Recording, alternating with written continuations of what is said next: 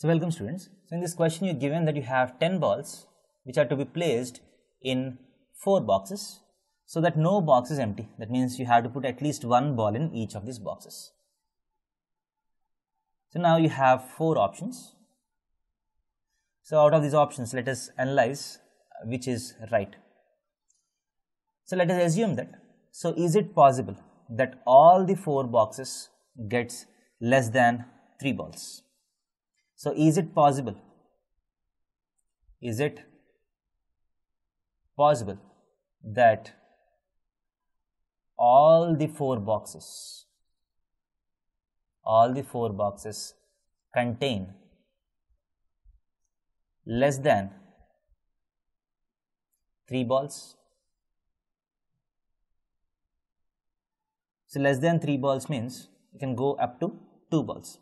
So is it possible that you can adjust these 10 balls into these 4 boxes so that all the boxes contain less than 3 balls? No, obviously, because if you have less than 3 balls in each of these boxes, the maximum balls that a box can hold is 2. So even if I put 2 balls in all the boxes, all the 10 boxes will not be consumed. So the 2 remaining balls have to go into any one of these boxes. So at least one of the box should contain more than, at least one of the box should contain at least 3 balls.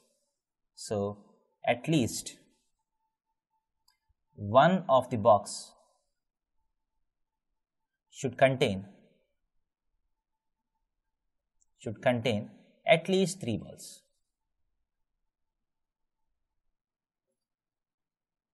So I cannot say that at least one box should contain exactly 3 balls. It's possible that if I put all the 2 balls in this first box, all the 10 balls are put in these boxes so that no box is empty, but none of the boxes contain exactly 3 balls.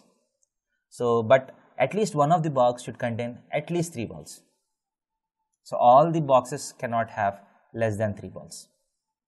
So this will be the answer to this question. So at least one of the box should contain at least 3 balls.